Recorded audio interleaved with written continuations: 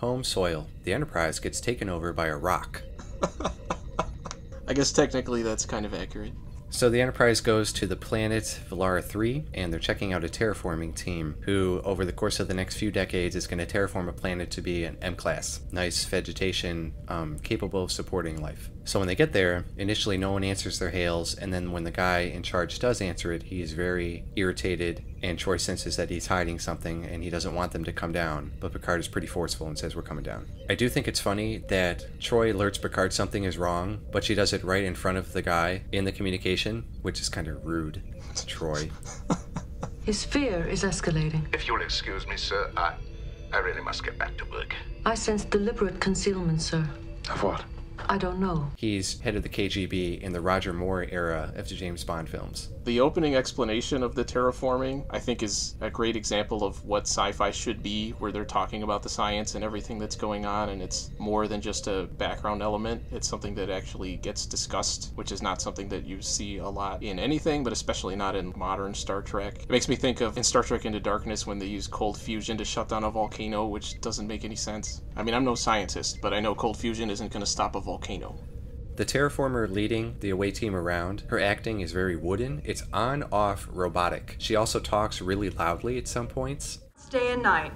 The planet must also be without life or the prospect of life developing naturally. The Federation determines if that's so. So one of the lasers kills one of the scientists, and they're trying to figure out what went wrong with it. So Data goes into the room, and they're going to reactivate it because they think it's okay. But right before he reactivates it, he's right in front of it, and it's obvious it's supposed to be a dangerous setup. It's a little too obvious. Might as well have a Bernard Herrmann score going in the background, too.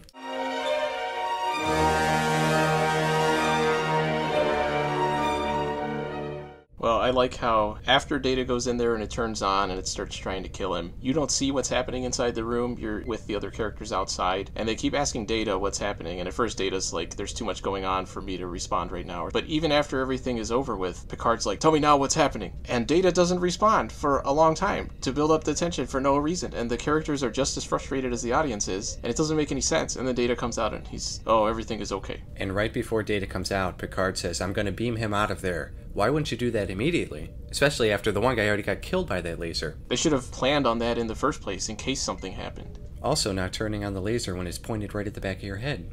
So they find life on the planet, but it's inorganic life. So there's this huge debate about what life is. And I like that too, because those are some genuine questions that scientists ask about whether things that we find on other planets are going to qualify as life, and what exactly constitutes life. What's the definition of life?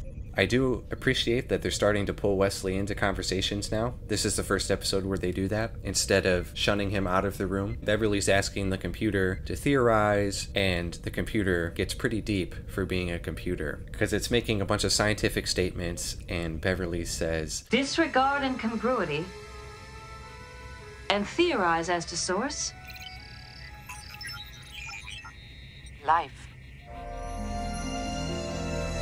Oh, that was so dumb. Just a stupid drama moment. For me, it shows how reliant they are on technology in the future, that instead of trying to figure things out themselves, they just keep asking the computer questions until it gives them an answer. Which, if it's there, that's a valid way to go about things, I guess, but it kind of explains how all the characters don't really know how to handle things when there's a situation where they can't just ask a computer a question.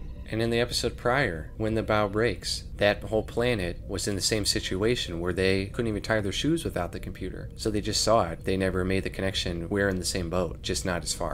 So as they're scanning it and changing their proximity to it, it tries to talk to them. It starts working the translator. They already know at that point it's intelligent life. They want to communicate with it, but as soon as it starts to try and communicate, Beverly says, Evacuating lab.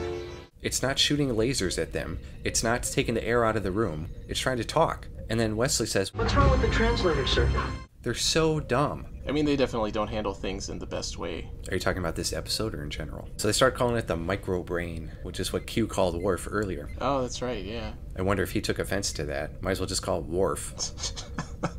They figure out that it's photoelectric, so when it tries to kill them, they just turn down the lights, and then they make a truce with it. The effect of the microbrain in the capsule with just the glowing lights looks really cheap because they're not moving or anything. They just look like a bunch of lights. They should have done a little bit more. They should have at least have them moving in place or something, and the camera keeps cutting back to it and just pointing out how cheap it looks. How about that crystal? That looks expensive. When it turns into a big crystal, it also breaks the little dome. The pieces are down on the ground, but we don't actually see anything explode. Yeah, you see a bad superimposed little explosion, I guess. Home soil. Overall, what would you say? Thought it was good ideas, a good story, but it loses a lot of momentum toward the end. I would give it a B-. Man, you're rating shit so high. I like the idea, and it's not the first time they're going to use this specific idea. I would give this one a C-. Really that low? The characters really don't have anything to do. It has a compelling start, but once they figure it out, like you said, it loses a lot of momentum. It pretty much grinds to a halt with them trying to figure out how to get out of that situation, but it takes way too long. I think the use of science and the explanation for everything keeps things interesting enough for me. Well, you're a big Jules Verne fan. I could see why you would like this one. I've read one Jules Verne book in completion. And that alone made you start the Northeast chapter of his fan club. I would stick with C-.